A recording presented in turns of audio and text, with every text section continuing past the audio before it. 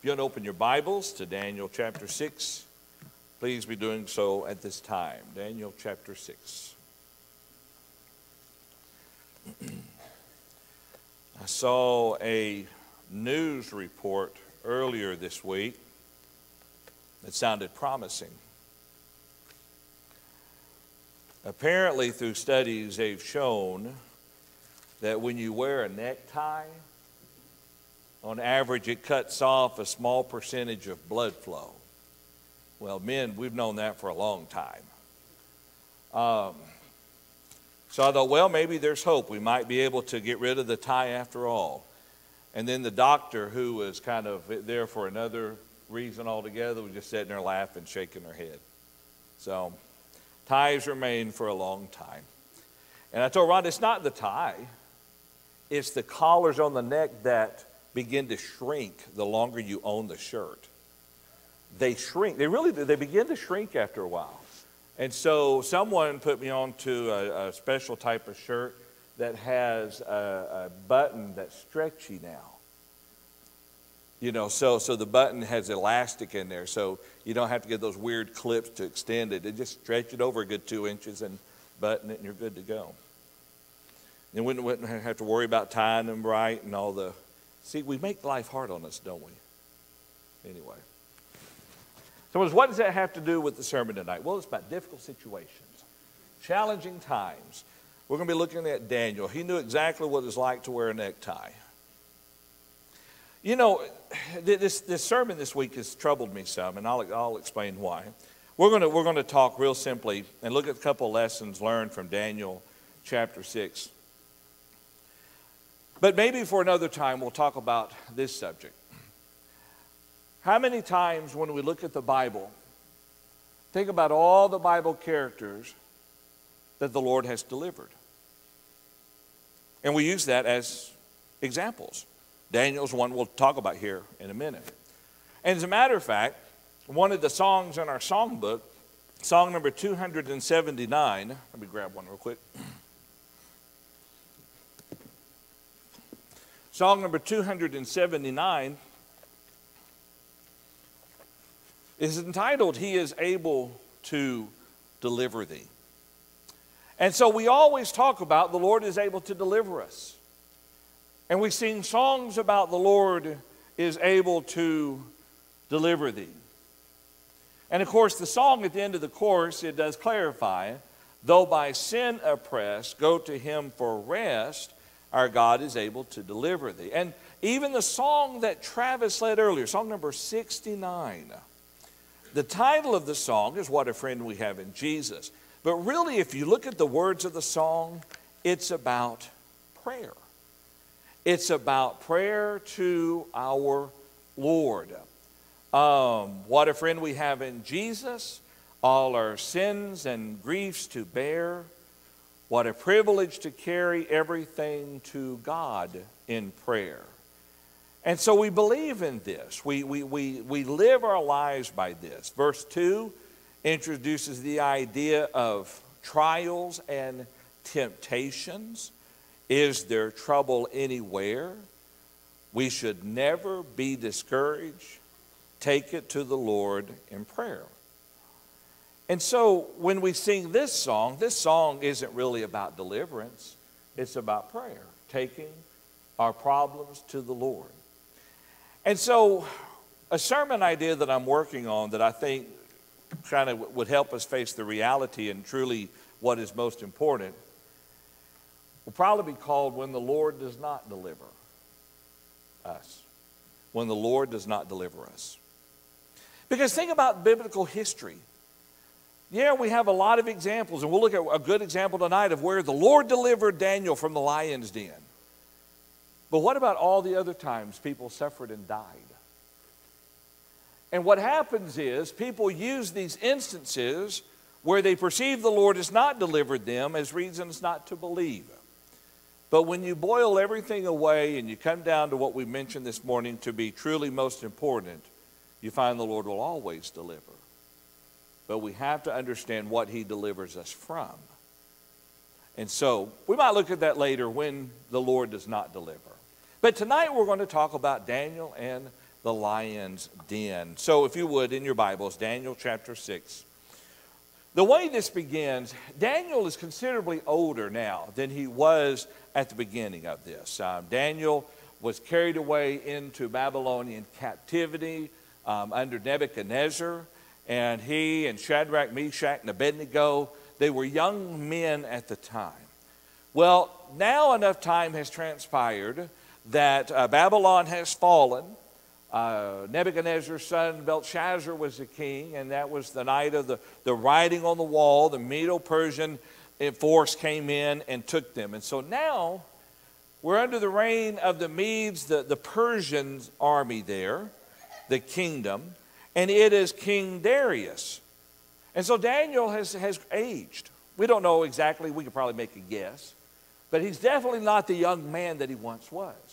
And Daniel has kind of endeared himself to the king. The king has come to appreciate Daniel. But others standing around did not have the same appreciation for Daniel. And so we begin the chapter in Daniel chapter 6 there. We talk about King Darius, and he set over the kingdom 120 satraps to be over the whole kingdom, and of those 3 governors, of whom Daniel was one, that the satraps might give account to them, so that the king would suffer no loss. So, verse 3, Daniel distinguished himself above the governors and satraps because an excellent spirit was with him, and the king gave thought to setting him over the whole realm. All right, so Daniel has done very well, and the Lord has been with Daniel, an excellent spirit, as it says there. But then others standing around began to get jealous. They were concerned. The governors and the satraps there in verse 4, they decided to try to find something that they could bring a charge against Daniel, something that would lower Daniel in the eyes of King Darius. And as we read through here, Darius thought very highly of Daniel, very, very highly. And we'll illustrate that as we go through there. But these governors, these satraps, they're not happy with this. They want to be able to bring some charge against Daniel, but they couldn't. Look at what verse 4 says, the latter part. But they could find no charge or fault because he was faithful, nor was there any error or fault found in him. Then these men said in verse 5, we shall not find any charge against this Daniel unless we find it against him concerning the law of his God. All right, so we've got to use Daniel's religion against him. We've got to use Daniel's God against him. This is the only way. And the problem is, currently there was no law in place within the Medo-Persian Empire that would find Daniel guilty of anything. There was nothing yet that would charge him with some sort of breaking of the law when he worshiped his God. So they had to make something. So we pick up there in verse 6. So these governors and satraps, they came before the king. They thronged the king. Kind of think about just a whole group of them just coming around the king. And they said, King Darius, live forever. This was a common way of showing honor to the king. King Darius lived forever. Now, I'll go ahead and jump towards the end of the story real quick. When Darius comes and Daniel's been overnight in the lion's den, and Darius says, Daniel, Daniel, has your God delivered you? His first words were, long live the king. King Darius lived forever. It was a praise to the king, showing honor there to the king. But anyway, they approached the king with this praise. And all the governors of the kingdom in verse 7, the administrators and the satraps, the counselors and advisors have consulted together to establish a royal decree, a royal statute, and to make a firm decree that whoever petitions any god or man for 30 days except you, O king, shall be cast into the den of lions. So here's what they come before the king and say, King, we've got a good idea. You're a great king, and you deserve the recognition. So let's make a decree that for 30 days no one can make any petition of any gods other than you.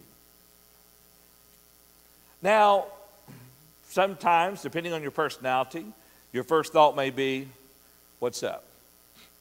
What do you want with this? But Darius kind of liked the idea. They said there in verse 8, now, O king, establish the decree and sign the writing so that it cannot be changed according to the law of the Medes and Persians, which does not alter. Then King Darius signed the written decree. So here's what they're playing on. Apparently, it was a law in the Medes and the Persians that if the king issued a decree, it could not be changed. Apparently, not even by the king. Okay? So this was their idea. And if you violated this, if you prayed to some god during the 30-day period of time, you'd be thrown into a lion's den, or the den of lions. And so Darius, he signed it. Why not? He didn't stop and think about the ramifications. He didn't stop and think about how it would affect others. He liked the decree, so he signed it. So then we pick up there in verse 10. Daniel was aware of this. Matter of fact, Daniel very well may have been present when all these governors and satraps were there getting the king to sign it. He was aware of this decree. So what did he do? Verse 10, he went home, and in his upper room with his windows open toward Jerusalem, he knelt down on his knees 3 times that day and prayed and gave thanks before God as was his custom these early days.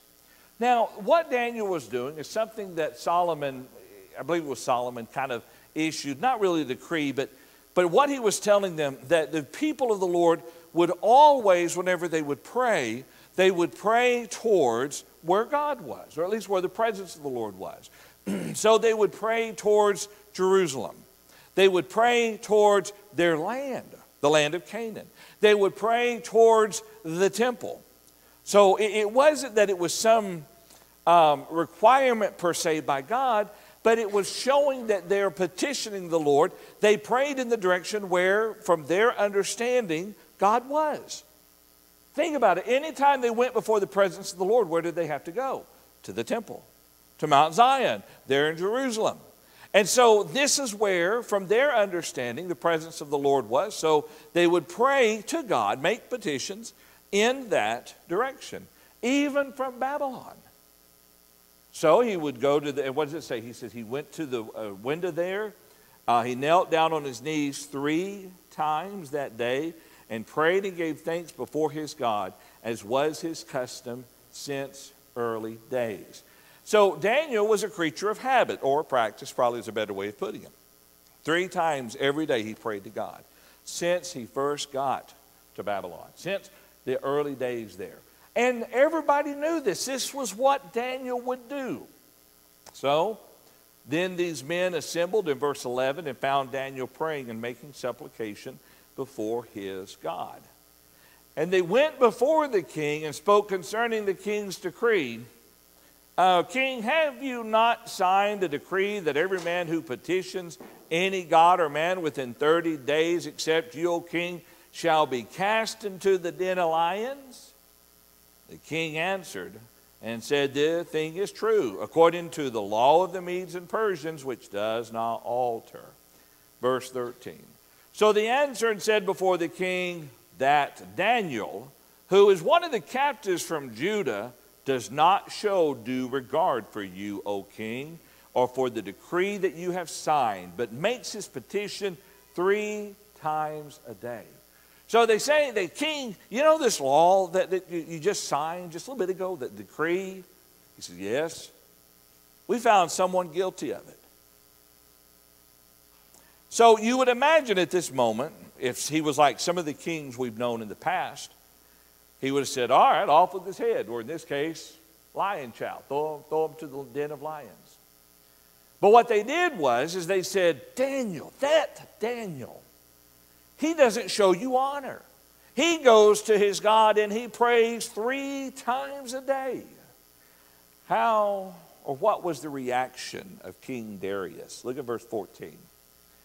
And the king, when he heard these words, was greatly displeased with himself. Let me tell you how displeased he was. Take this to heart. This shows how his admiration and his respect for Daniel. He was greatly displeased with himself and set his heart on Daniel to deliver him and he labored until the going down of the sun to deliver him. He didn't think about how it would affect Daniel and the others who were there worshiping Jehovah God. So now he's realized that the very man that he has held high respect for, and the man whose God Darius respected, at least respected more than he probably did his own gods that he worshiped, he now loses sleep. How do I solve the problem? I wrote my name on that. I signed this decree. How do I fix this? According to the law of the Medes and Persians, it can't be undone, and I cannot undo it. So all day he frets. All night he frets. What does this say about Darius and his appreciation for Daniel? And what does it say about Daniel and how that he has won over the respect of the king in Daniel's obedience unto God and his faithfulness? So Darius, we continue here. Verse 15. Then these men approached the king and said to the king, "Know, O king, that it is the law of the Medes and Persians that no decree or statute which the king establishes may be changed." So the king gave the command, and they brought Daniel and cast him into the den of lions. But the king spoke, saying to Daniel, "Your God whom you serve continually, he will deliver you." Now, put yourself into Darius' position. Kind of like Pilate's a little bit. Pilate didn't see any reason why Jesus should die. But Pilate washed his hands of the matter and let the Jews carry out what they set about to do. Darius saw no way out of the situation. So since Darius couldn't deliver Daniel, and think about that, Darius could not deliver Daniel. He told Daniel basically, "May your God deliver you." Think about that.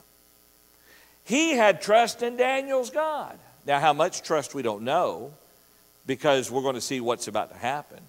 But at least he had a measure of trust to say to Daniel, there in verse 16 there, "Your God whom you serve continually, he will deliver you." Then a stone was brought, verse 17, laid on the mouth of the den, and the king sealed it with his own signet ring and with the signets of the lords, that the purpose concerning Daniel might not be changed. In other words, once the stone was rolled into place, they used a type of wax, and they used various signet rings, one including the king's. They left their impressions to show that if the door was opened before the king gave the decree. And so Daniel goes through the night. He sits there within a den of lions all through the night. Look at verse 18. Now the king went to his palace and spent the night fasting, and no musicians were brought before him. See, back then they didn't have radios, televisions. They had live musicians. And if you were a king, you'd have live musicians that would come play for you and maybe sing you a lullaby, sing you to sleep. David calmed the soul of Saul on many occasions there, but not tonight. No musicians brought before him. His sleep went from him. Then the king rose very early in the morning, in verse 19, and went in haste to the den of lions. And when he came to the den, he cried out with a lamenting voice, saying to Daniel, "The Lord spoke, saying to Daniel, Daniel, servant of the living God, has your God, whom you serve continually, been able to deliver you from the lions?" So here he is. Night has slowly passed, probably minute by minute. Probably the longest night this king has ever spent. Finally, early in the morning, he can now go. The night has been spent. The law has been met. The requirements have been fulfilled. Now he goes, "Is Daniel, did your God deliver you?" You wonder how long it took Daniel to reply. Probably right away. He said, "Oh, king, live forever." But maybe if Daniel was just a little bit mischief, he could have waited a little bit. But he did. We don't know if he did. But what he said, we know. He said, "Oh, king, live forever." He didn't say, "Oh, mean old king, why did you throw me in here? You son of the devil, why did you do this to me?" He kept on honoring the king. He said, "O king, live forever. My God sent his angel and shut the lion's mouth so that they have not hurt me, because I was found innocent before him. And also, O king, I have done no wrong before you." So Daniel knew who delivered him. Darius could not. Only God could. And the way God did it is he shut the mouths of the lions. I wonder if Daniel slept. I figure he probably did. He probably got a good night's sleep. The man of faith would, because he knew God would deliver him. He had faith in God. But what is this? What was the foundation of that faith? First off, Daniel said, "I was innocent. I hadn't done anything wrong, and I had not done anything wrong against you, O king," because God's a just God. And Daniel would not see the deliverance being for any other reason except the fact that Daniel was just and God was a just God. So verse 23. Now the king was exceedingly glad for him and commanded that they should take Daniel up out of the den. So Daniel was taken up out of the den, and no injury whatever was found on him, because he believed in his God. So as this story is being told, the writer here, Daniel, says the reason why he was spared, the reason why there was not a harm on his body whatsoever, was because, quite simply, he believed in his God. So the story continues in verse 24. This was pretty convincing for Darius. The king gave the command, and they brought those men who had accused Daniel, and they cast them into the den of lions, them, their children, their wives. The lions overpowered them and broke all their bones in pieces before they ever came to the bottom of the den. And this was justice. Interestingly enough, it wasn't justice brought about by God. It was Darius. Because they had created a situation, they had created a trap to find a reason to charge Daniel with wrongdoing in a very unjust fashion. And so they themselves and their families ended up paying the price. But then notice Darius' decree in verse 25. King Darius says, "To all peoples, nations, and languages that dwell in all the earth, peace be multiplied to you. I make a decree that in every dominion of my kingdom men must tremble and fear before the God of Daniel. For he is the living God and steadfast forever.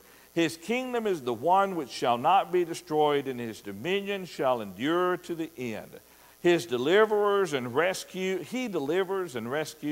and he works signs and wonders in heaven and on earth, who has delivered Daniel from the power of the lions." So this Daniel prospered in the reign of Darius and in the reign of Cyrus the Persian.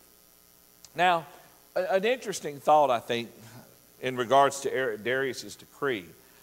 He's not the only one that has tried to command the people to follow God. And we're talking about a people that normally would not be following God. It would be done later. And you stop and think about even in Constantine, within his reign, later on in probably about, I think it's the 3rd or 4th century, I'd have to go back and look at that. He issues a decree that basically makes Christianity kind of a national type law. But Darius missed something very important. He saw Jehovah God to be Daniel's God and saw that he should be feared. But it's still not the will of God for the nation to command the people to tremble before God, because they weren't God's people.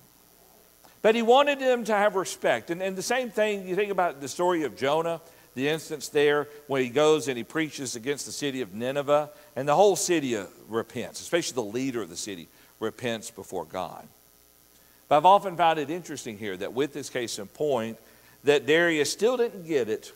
He came real close, and he understands God's greater than any of the other gods that they worshiped. And he delivers and he rescues. He works with signs and wonders in heaven and on earth. The other gods, the false gods, didn't.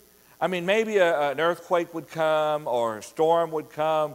They would attribute a natural occurrence to the anger of the gods or the blessing of the gods. But hey, Daniel's God just kept these lions from chowing down on him. That's never been done. The lion's den may have been a normal form of punishment, of execution. And this is probably the first time they'd ever rolled the stone back, and hey, the guy's still alive. Not barely alive either. He's still living and kicking, and that lion's never touched him.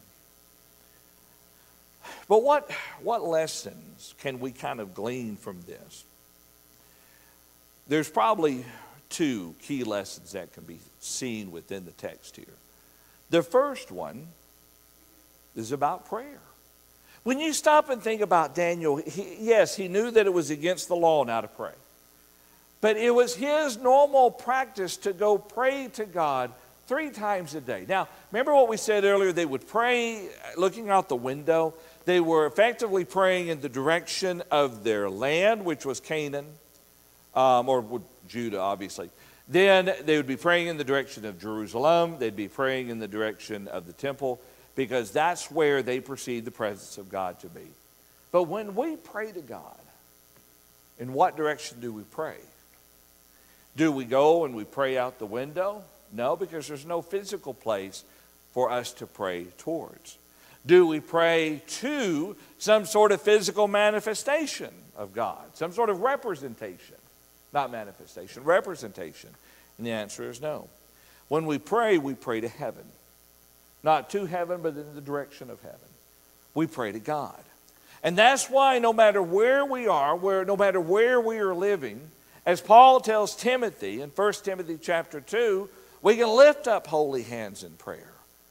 Whether we're driving in our cars, or whether we are sitting at our homes, or we assemble together in this manner, we can make petitions unto God. And this is what Daniel would have done.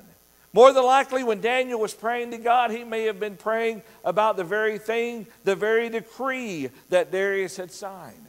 Maybe Daniel was praying even for deliverance at that point. The Bible teaches us that whenever we pray, we make prayers of supplications and intercessions. Again, back to 1 Timothy chapter 2. We make these prayers and supplications and intercessions being made to God. But we pray to God, who resides in heaven. No longer is there a physical place, as we said a while ago. It is spiritual. And the prayers that we offer unto God is made possible because Jesus Christ died upon the cross of Calvary and became the mediator, became in effect our intercessor. Romans chapter 8 also identifies the Holy Spirit as our intercessor before God, enabling us to pray. But I wonder, and this is a personal question, would our lives not be better if we would establish within our lives the practice of praying 3 times a day?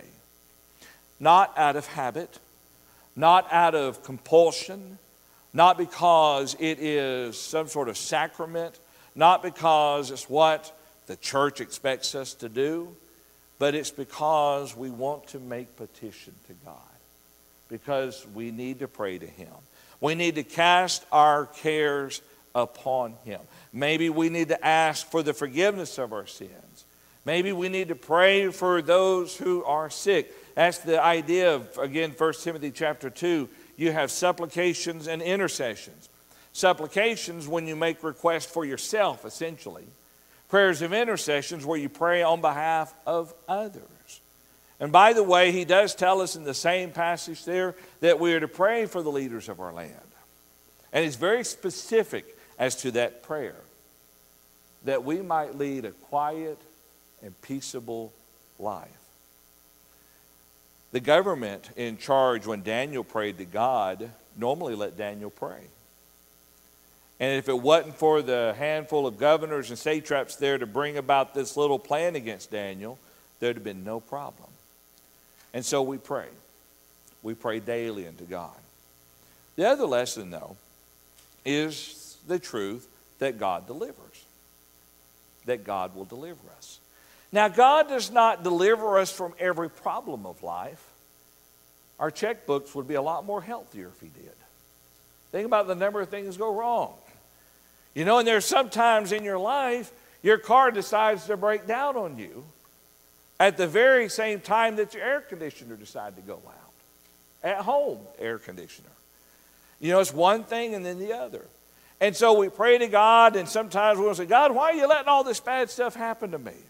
You're supposed to deliver me. He delivered Daniel. He delivered Shadrach, Meshach, and Abednego. He delivered the children of Israel out of Egypt. Why don't you deliver me from this heartache of having to replace my air conditioner now? It's because by faith we trust in Him to take care of us and deliver us from the things that truly threaten that which is most important. Daniel, what was most important in this case right here? Well, it's Daniel's life, obviously. But there was a message to be sent to King Darius as well.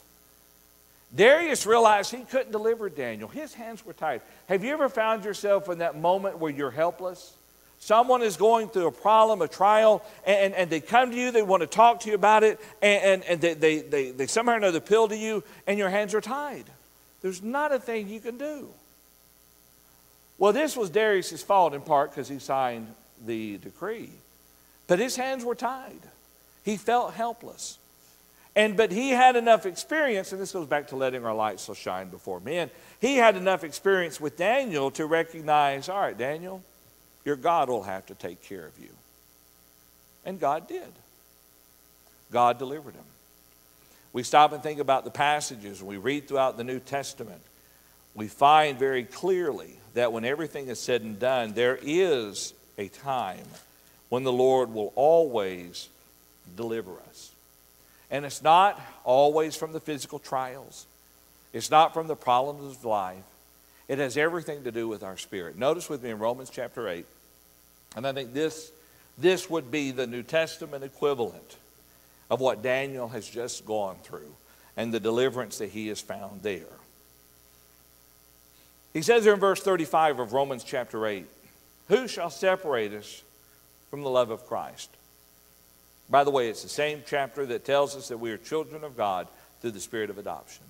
It is the same chapter that tells us the Lord hears our prayers, and we see the Spirit in verse 26 helps in our weaknesses. He talks about that there. Same chapter. So verse 35, who shall separate us from the love of Christ? He says, shall tribulation or distress or persecution or famine or nakedness or peril or sword? As it is written, for your sake we are killed all day long. We are counted as sheep for the slaughter. We saw that verse in our Psalm study a couple weeks ago. Yet in all these things we are more than conquerors through him who loved us. For I am persuaded that neither death nor life, nor angels, nor principalities, nor powers, nor things present, nor things to come, nor height, nor depth, nor any other created thing shall be able to separate us from the love of God, which is in Christ Jesus our Lord. Now I want you to notice something there about the text. The text that we just read describes nothing shall be able to separate us from. Okay? And what we're talking about is Daniel being delivered by God. The secret to always being delivered by God in the realm of what is ultimately most important, that is our spiritual soul. Here's the secret to it. You have to be walking with God. Okay? You have to be walking in fellowship with God. The whole passage here, what shall separate us from the love of Christ? Not even death can separate us from the love of Christ. We will always be delivered when we are always walking with the Lord. Daniel believed in God, God delivered him. If we will have faith in God and will focus on what is most important within our lives, then we find that nothing will separate us from the love of God. We'll find that no matter what we go through, no matter how terrible and difficult life may be, we know that in the end, God is going to deliver us. It might not be from the heartaches of life. It might not even be from the threat of death. But we do know that our soul is safely within His hands. And as long as we walk in fellowship with Him and trust in Him, we know that He will deliver us. There's probably more lessons we could glean from the lesson seen within Daniel and the lion's den. More things that we could talk about. But I would be sufficient, or find it sufficient, to say that if we will have the faith in God, to trust in Him, and to pray to Him, cast all our cares upon Him, as Paul says, then we can focus on what is most important, and that is serving the Lord, keeping His commandments, and living our lives faithful unto Him. If we can do that, then we will be delivered from the greatest danger, from the greatest threat to our souls. We'll be delivered by the saving power of Christ, of God, and the mercy that He so richly bestowed upon us. You know, He tells the people in Revelation chapter 2, verse 10, the folks of Smyrna, basically, don't worry what's going to happen. Some of you will be thrown in prison for 10 days. But He says, be faithful unto death, and I'll give you the crown of righteousness. And that's ultimately what our goal is. So ask yourself, have you found yourself caught in some sort of lion's den? Do you find your life becoming such that there is danger and threat and worry all around you?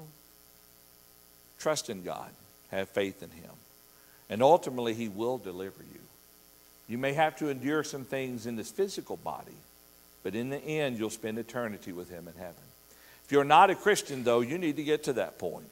You need to have the faith that Daniel had. You need to have the conviction that says, I will follow God. I will turn away from my sins. I'll make that public confession and obey His command to be baptized.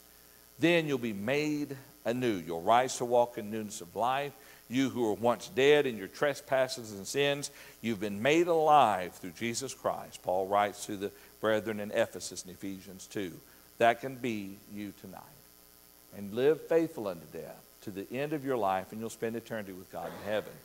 If you are a Christian, you've not been living faithfully. It's time to repent. Put your trust back into God and be restored to His fellowship tonight. If you're subject to the gospel's call and invitation, come forward now as we stand and as we sing.